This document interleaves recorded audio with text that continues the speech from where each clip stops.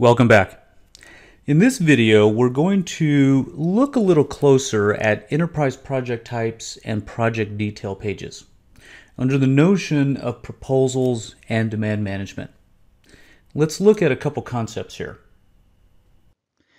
Demand management allows for a centralized location to capture work requests and proposals, and gives decision makers the opportunity to approve, reject, and track project requests.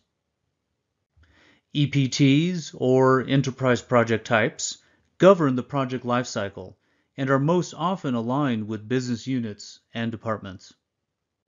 PDPs, or project detail pages, are simply SharePoint web part pages that display important project information, and they are used to drive the project lifecycle. Workflow is essentially the automation of this lifecycle. Workflow allows for events to be triggered, such as approving a project request or updating the attribute of a custom field. Organizations can also leverage SharePoint Designer in Visio to help with developing these workflows. Let's first go behind the scenes and understand where and how to manage these specific areas within PWA. We'll start by going to the Settings area and click on PWA Settings. And what we want to do in this first section is just simply look at an existing enterprise project type. And let's talk about the different configuration settings there. So under Workflow and Project Detail Pages is the option Enterprise Project Types. Let's go ahead and click on that. Now here you'll notice that we have a list of enterprise project types, including an additional one that we've added to this instance, this O365 PPM PM. What you will see out of the box will be the SharePoint task lists and the enterprise project. And we worked with both of these in the previous section. Here we want to just simply look at the details of this first EPT called Enterprise Project. And I'll go ahead and click on it there. When we go into the Enterprise Project EPT, you'll notice a couple very specific settings related to, as I scroll down here, first, of course, is going to be the name and the description. And then below that, you'll notice there's some project ID information. There's a prefix, there's even a starting number, so you can manipulate these as necessary. You also notice that there's a digit padding and there's a postfix as well within these configuration settings. You'll also notice this is where you can set up an enterprise project type as a SharePoint task list. And we talked about the difference between a SharePoint task list and an enterprise project in one of our other sessions. Below that, you'll notice that there's a workflow association. So when you are deploying workflow against PWA, you will find them available here. And we have a separate title that specifically addresses working with workflow with Project Server and Project Online. When you do have a workflow association, then this lower section right below that workflow area will be gone, because the workflow is what's driving the display in the interaction with the pages. When you're not using workflow, you will then determine, as you administer and manage this particular EPT, which pages are going to be displayed in the enterprise project type.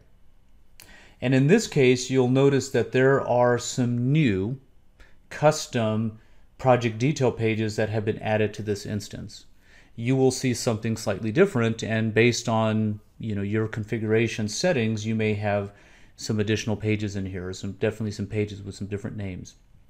But project information, schedule, project details, and strategic impact are pages that you would be given just simply out of the box. So it's really just a matter of selecting that particular project detail page and pushing it to the right-hand side. And then once you're in here, you can move these up and down and manage them. We'll talk about creating project detail pages here in a moment. Then as I scroll down, I can determine what is the default project type, and if this is the one, and in fact it is, the default setting, and it's telling us that if we want to set a different enterprise project type, then you have to go into that and basically set it as the default. You'll notice below that you can departmentalize these enterprise project types, and that's very helpful in terms of not showing particular EPTs that aren't relevant for a user that isn't in that department in this particular case. So it's a great way to filter out certain areas of the tool. Then you have the ability to upload and manage an icon that's associated to the EPT, which I always think is a great idea because it gives a little bit of that branding into the tool. Then below that, you notice that there's an order setting, so you can determine just simply how the order is displayed within the dropdown. And then a very important part of working with enterprise project types is the ability to associate templates to the EPT.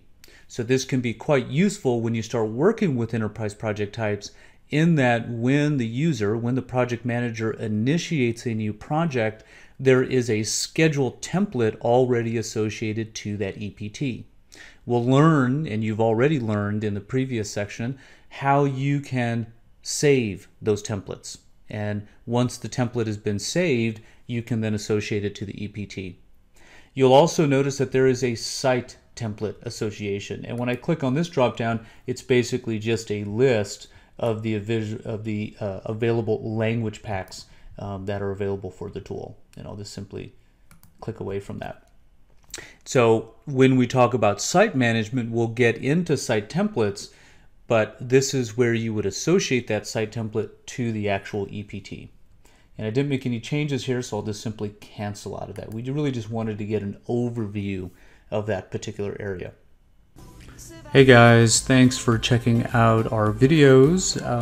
Please subscribe to get updates on Project Online, the new project for web, and other interesting and fun topics. So look forward to seeing you, and we'll be pushing some more videos up. So subscribe and check out the next video.